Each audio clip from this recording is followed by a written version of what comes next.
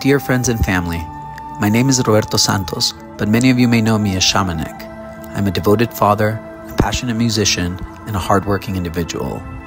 I'm reaching out today to share a situation that has deeply affected my life and the life of my 11-year-old son. On February 16th, I was arrested due to the possession of 2 mushroom chocolates intended for personal use and a 1 kilogram bar of ceremonial cacao from Guatemala, which was meant to be used for an ecstatic dance ceremony. To my surprise, the prosecutors have painted a very different picture of the situation.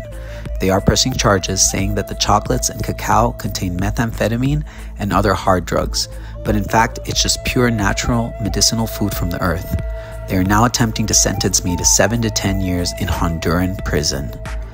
Despite multiple toxicologic tests proving the purity of these products, I've been trapped in a situation where it feels as though pride and public image of the prosecutors are clouding the truth.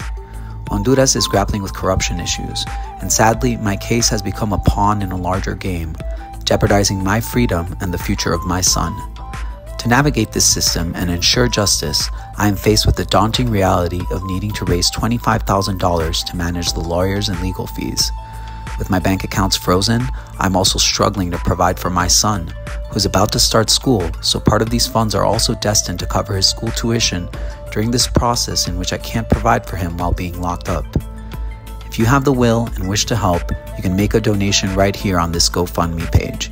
Your support, no matter how big or small, will make a huge difference in our lives.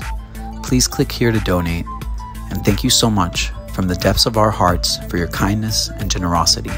With warm regards, Roberto Santos.